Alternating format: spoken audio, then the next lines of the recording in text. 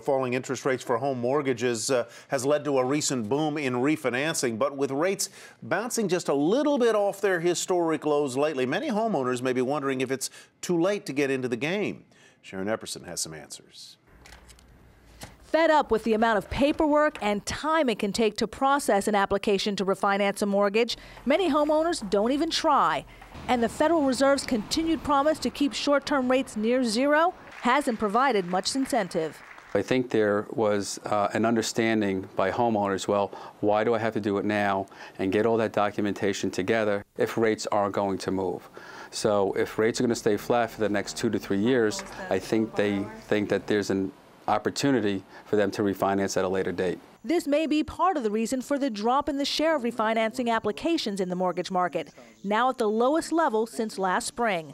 But many homeowners may not realize how much money they could save. Homeowners who could qualify but have not applied for lower refinancing rates are overpaying an average of $471 a month on their mortgages, based on an analysis by Credit Sesame, the consumer credit and loan company.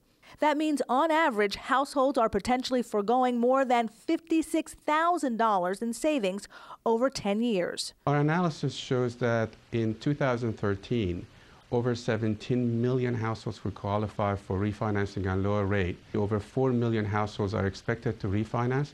That means 1 out of 4 people are going to miss out on a refinance and saving opportunity. To find out if you could refinance, check your credit score. If it's improved in the last few months, you could qualify for a better interest rate, especially if your score is 740 or higher. Even if you've lost equity in your home, you still may be eligible for the government's Home Affordable Refinance program, as long as there's no second mortgage and your current loan, backed by Freddie Mac or Fannie Mae, is less than 80% of the value of your home.